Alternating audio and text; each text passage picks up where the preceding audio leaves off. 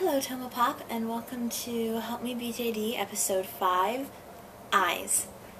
So, if your doll doesn't have eyes, they're going to be pretty creepy looking.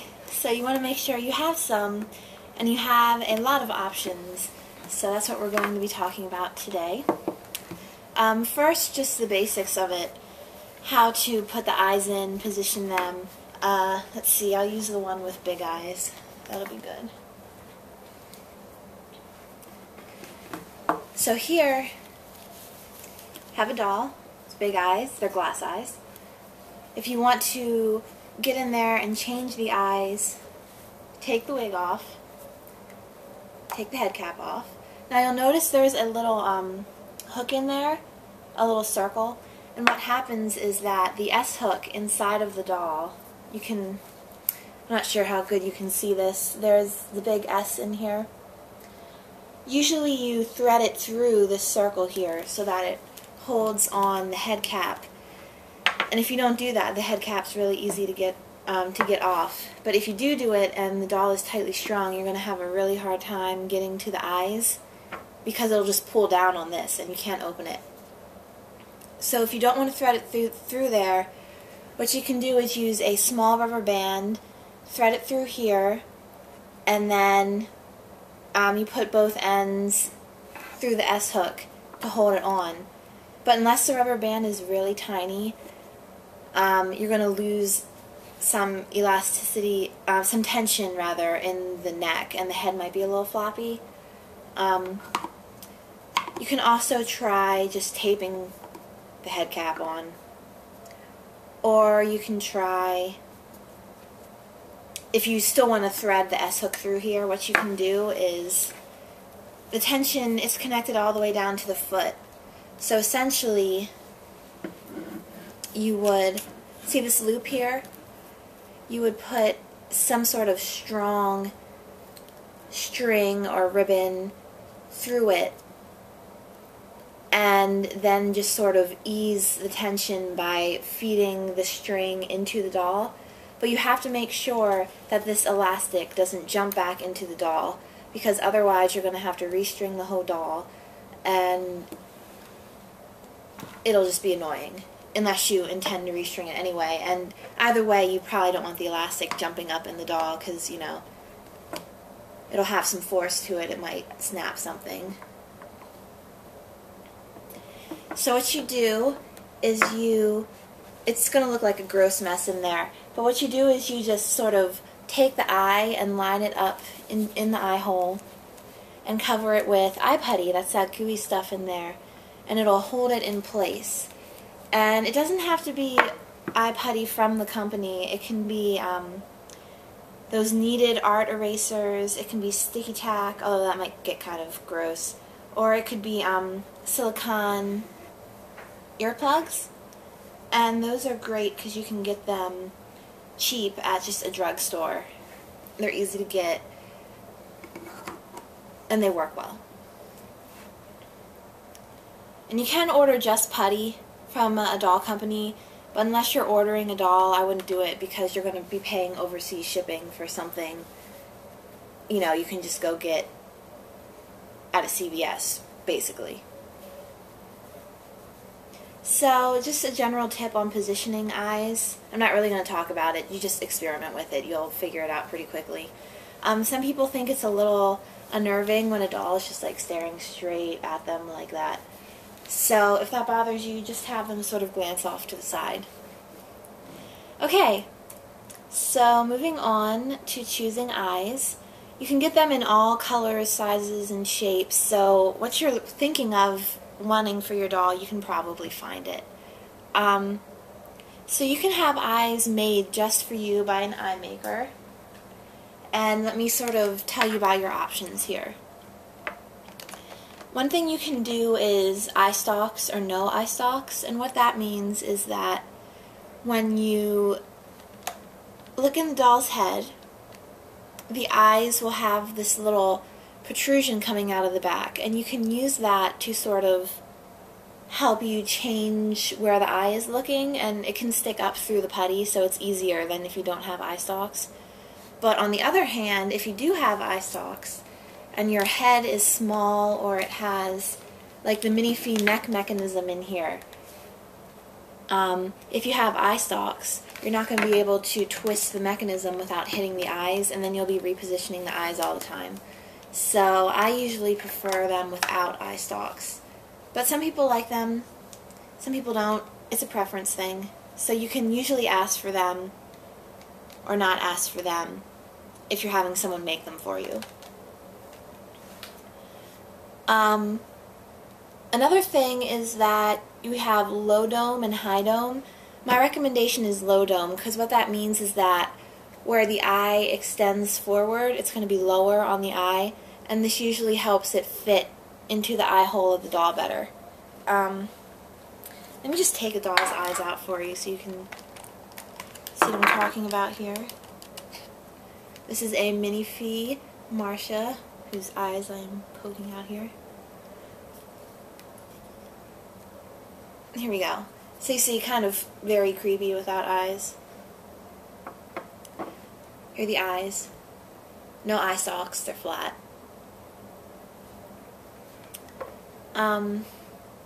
If they're low dome, the part that sort of protrudes, you can probably see them coming forward a little. It's going to be lower, so it fits in there better. I'm not really sure what the advantage would be to getting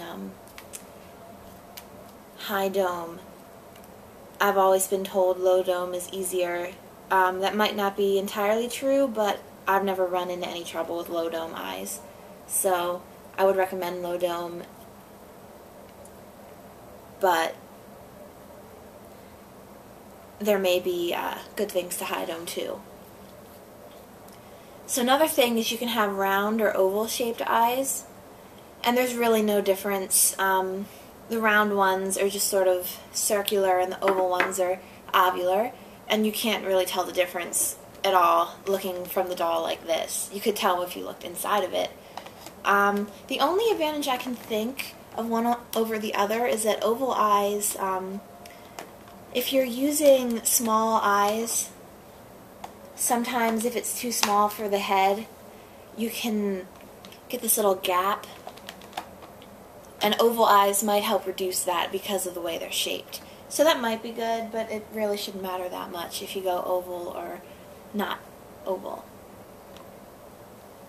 So now let me talk about the 3 general types of eyes. There's acrylic, glass, and urethane. Acrylic eyes tend to be the cheapest. Most companies, not all, will send their dolls to you with acrylic eyes, and people usually don't want to change those. Like, I just got this doll, I shouldn't have a wig yet, from Blue Fairy, and you can see her acrylic blue eyes. Hopefully you can see that okay. They're kind of the cheapest. They're sort of comparatively dull. They don't reflect light very well. You can get some interesting detail in them, but generally people don't care for acrylic that much. But you can get them for cheap, and that's always good. Now, glass eyes, those tend to be sort of middle ground in price. Not always, though. In general, urethane are the most expensive. Like on average, if you were to just take a random glass eye and a random urethane eye, the odds are good that the urethane pair is more costly, but there are definitely glass eyes that are just as expensive as the typical urethane eyes. So glass eyes are pretty nice quality. They reflect light well, and the really good news about them is they're very sturdy. She has glass eyes, and she has some glass eyes. People say they're good in photos, and generally they're well thought of. They can range in price. I would say probably the typical pair of glass eyes costs $30. But if you move on to urethane, some people really love urethane and some people aren't as big of a fan. I only have one doll with urethane eyes. That's this guy. I'm pretty sure these aren't the highest quality urethane eyes though. I just liked the color. So, the thing about urethane eyes is urethane is a type of resin. And remember we talked about how resin can yellow, so urethane eyes, the color can change over time, and you know, that might be something you wouldn't want to happen. But if you're taking care of your doll, it should be okay. People who like urethane eyes say that the color tends to be very rich. You can generally get more detail into the iris than is possible with a glass eye. And people say they reflect well in pictures and have deep, rich color, but other people say that glass eyes are much more reflective. So it depends on who you talk to, but definitely the downsides of urethane are that they are generally the most expensive, typically running at about $40 to $50 a pair. They can change color over time because they are urethane, and they're softer than glass eyes and more likely to become scratched or just generally damaged. Apparently there are silicone eyes too, but I really don't know anything about that. And you can also use glass beads or other creative things for eyes, so you know, you can be creative with it, but generally acrylic, glass, and urethane. So buying eyes, I wish I could give you more advice here, but I'm not really that interested in eyes compared to a lot of other doll collectors. My go-to for eyes is called Captured Glass, a Chinese eye maker. Their eyes are glass, and they're usually about the quality of a $30 to $40 pair, but they cost $10 a pair. And the shipping is pretty cheap too, which is great.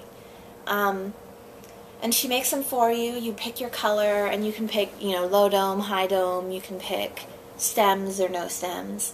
And usually I've had really good results with that, so I've been happy. Sometimes I wish the pupils were bigger, but you can probably tell her I want bigger pupils, so that's probably what I'll do next time. The other bad thing about Captured in Glass is that she usually takes it takes about 5 weeks on average to get here, but apparently the wait time has gotten better recently. According to her site, it only takes a week for her to ship them out, and then probably another 2 weeks for them to arrive to you from China. So urethane eyes, they're really popular, but averaging at $40 to $50 a pair, it's really expensive. So, you know, take a look at all of it. I know Enchanted Doll eyes and Gumdrop eyes are very popular. I'll link you to these down here. But otherwise, I can't really tell you that much about where to get them or how much they are. Most doll companies will carry eyes, so you can look there too if you're buying a doll and you're thinking, oh, I don't want those acrylic eyes it's going to come with. Just so you have another pair. But I think Captured in Glass is a really great deal if you're looking to not spend as much, if you're not like a big eye person. So unfortunately, like everything else in the doll world, eyes can really put you out. So that's pretty much all I'm going to say. Pretty short this week. Next time, I think I'll be talking about a doll supply kit. I believe someone suggested that. So that's all for today. Sorry it's so short. I will see you next time. Thanks for watching, and goodbye.